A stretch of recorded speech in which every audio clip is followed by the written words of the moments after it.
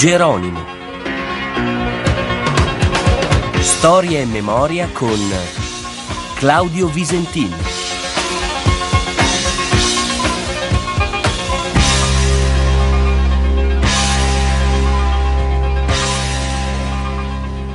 Everybody say National Parks. National Parks! And everybody say happy birthday. Happy birthday! We are not building this country of ours for a day, Teddy Roosevelt said. It is to last through the ages. The beauty of the national park system is it belongs to everybody. It is a true expression of our democracy. A place where we connect with each other and to connect to something bigger than ourselves. È la voce dell'ex presidente Obama, mentre fa gli auguri al National Park Service per i suoi primi 100 anni di attività. Il nuovo presidente, Donald Trump, pare decisamente meno interessato alle questioni ambientali, ma è pur sempre alla guida del paese che ha creato il primo parco nazionale al mondo, Yellowstone, nel 1872. Negli ultimi anni la storia dell'ambiente sta diventando sempre più importante, per effetto soprattutto delle discussioni intorno al cambiamento climatico. E inevitabilmente si parla molto dei parchi nazionali, perché ciascuno di essi è un microcosmo, dove si confrontano diversi punti di vista: scienza, politica, economia, gestione del territorio e turismo. E proprio di storia dei parchi nazionali parleremo quest'oggi, con i nostri ospiti, dopo un breve stacco musicale.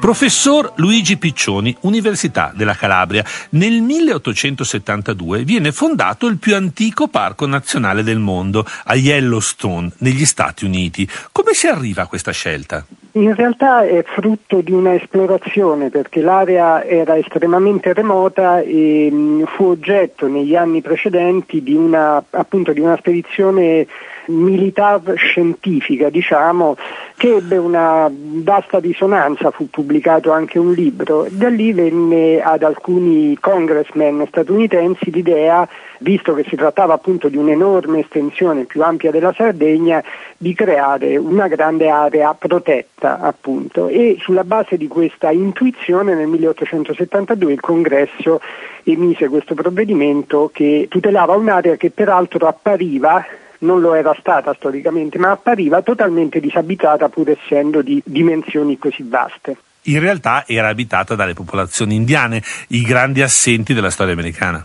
Sì, ma in misura estremamente limitata, non c'erano insediamenti consistenti, così. Dobbiamo considerare un'area appunto più grande della Sardegna, senza insediamenti stabili e con veramente pochissimi abitanti, ed alcuni fenomeni naturali e paesaggistici di enorme importanza, tipo appunto i geyser. Perché proprio gli Stati Uniti? Era dopo tutto un paese giovane, con grandi spazi naturali appena toccati dall'intervento umano.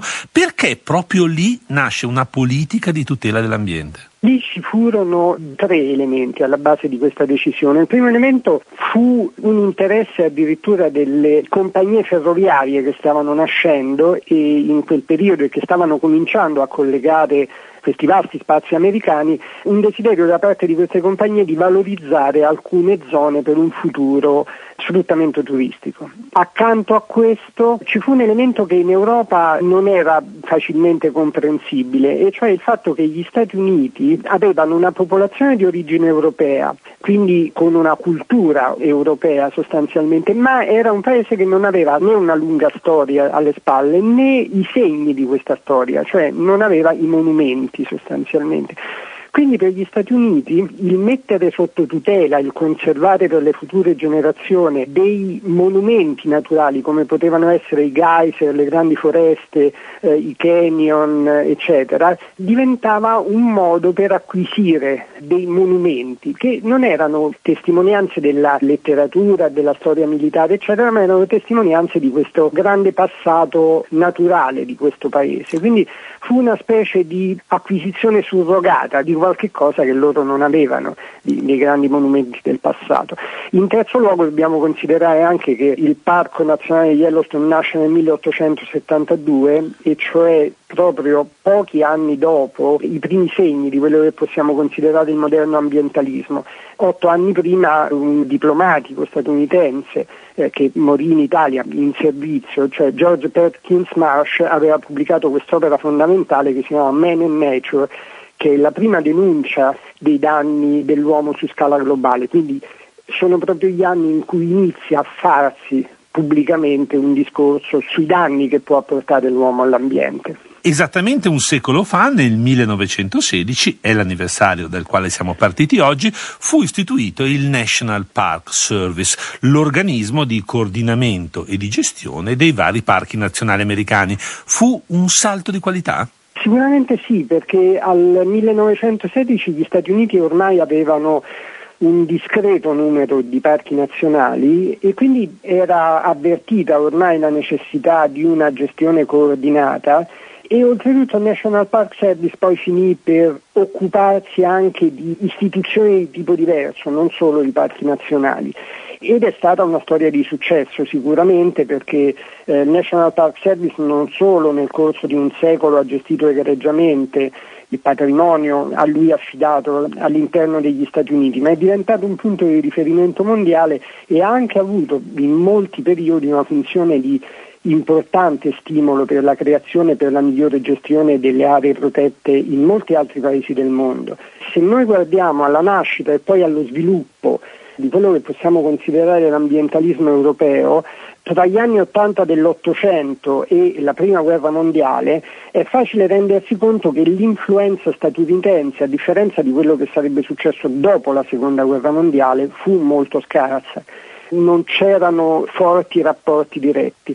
Ciò nonostante qualche informazione sui parchi nazionali filtrò piano piano, cioè noi sappiamo che in tutti i casi in cui in Europa a partire dagli ultimi anni dell'Ottocento e poi con sempre maggiore frequenza ed energia nel primo decennio del secolo si parlò di tutela di vaste aree, l'esempio americano, per quanto poco conosciuto, fu sempre citato.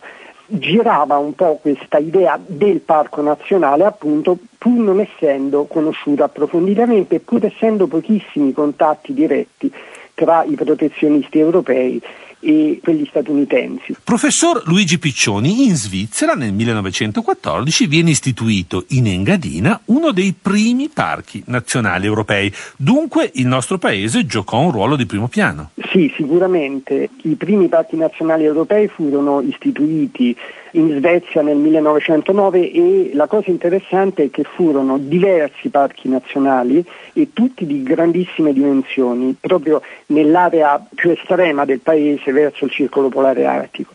Il Parco Nazionale Svizzero però ebbe un impatto molto più forte sul protezionismo europeo e sulla storia delle aree protette europee per diversi motivi. Il primo motivo è che veniva alla fine di un lungo dibattito sia nel mondo scientifico che nel mondo protezionistico che anche nel mondo politico svizzero. In secondo luogo perché il protezionismo svizzero, a differenza di quello svedese, aveva giocato prima della guerra un ruolo molto grande all'interno del movimento protezionista europeo. Paul Sarrazin era uno dei grandi leader del protezionismo europeo dei primi anni del Novecento e questo parco, pur essendo molto piccolo in realtà, ebbe un effetto di traino su altri movimenti protezionisti e soprattutto su quello italiano. Fu anzi proprio la preoccupazione dei scienziati italiani che si videro proporre e poi creare un parco nazionale esattamente al confine dell'Italia a spingere tanto gli scienziati quanto i politici italiani a proporre i primi parchi nazionali in Italia, per fare un esempio. Ecco, quindi c'è questa importanza interna alla Svizzera, ma anche una importanza che si riflette anche su altri paesi. C'è in questi giorni di nuovo un vivace dibattito intorno alla creazione di un secondo parco nazionale svizzero, Park Adula. Lei ha studiato a lungo questi temi e dunque le chiedo, il parco nazionale è ancora uno strumento valido per proteggere l'ambiente o è piuttosto legato a un'altra epoca storica, al passato? Innanzitutto è indispensabile precisare che la storia delle aree protette, non a caso utilizzo questa espressione, aree protette, che sono una serie di altri tipi di istituzioni oltre alla tipologia parco nazionale. Le aree protette nascono come parchi nazionali, nel senso che per molti decenni la forma ideale, idealtipica direi, di tutela di un territorio determinato è stato il parco nazionale. A partire da un certo periodo nel Novecento si sono affiancate al parco nazionale tutta una serie di altre tipologie che oggi sono codificate dall'Unione Internazionale per la Conservazione della Natura in 6 tipologie. Su questa classificazione c'è stato un dibattito lungo decenni che non accenna a diminuire. Però proprio questo lungo dibattito sulla tipologia delle aree protette, che conserva un posto di riguardo ai parchi nazionali perché sono entità gestite dallo Stato centrale, che hanno sempre un'alta qualità ambientale, perché hanno sempre forme di tutela molto rigorose. Ecco, la ricchezza di questo dibattito e l'aumento progressivo che non si arresta a livello globale di creazione di aree protette sta ad indicare come in generale le aree protette e in particolare i parchi nazionali siano tutt'oggi considerati degli strumenti fondamentali sia per la tutela, come si dice oggi, della biodiversità, sia per l'educazione, per il turismo e per tutta un'altra serie di funzioni in cui nel corso dei decenni sono state investite queste istituzioni.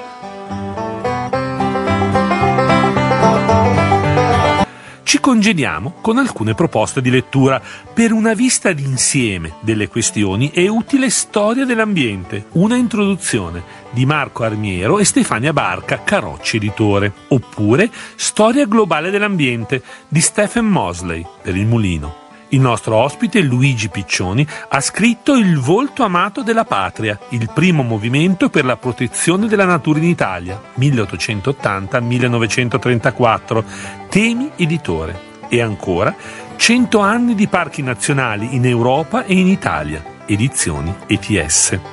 Un riferimento fondamentale è il testo di Patrick Cooper, Creando la natura selvaggia, una storia transnazionale del Parco Nazionale Svizzero, pubblicato in tedesco nel 2012 presso Out Verlag, Berna, e poi tradotto in inglese per Bergan.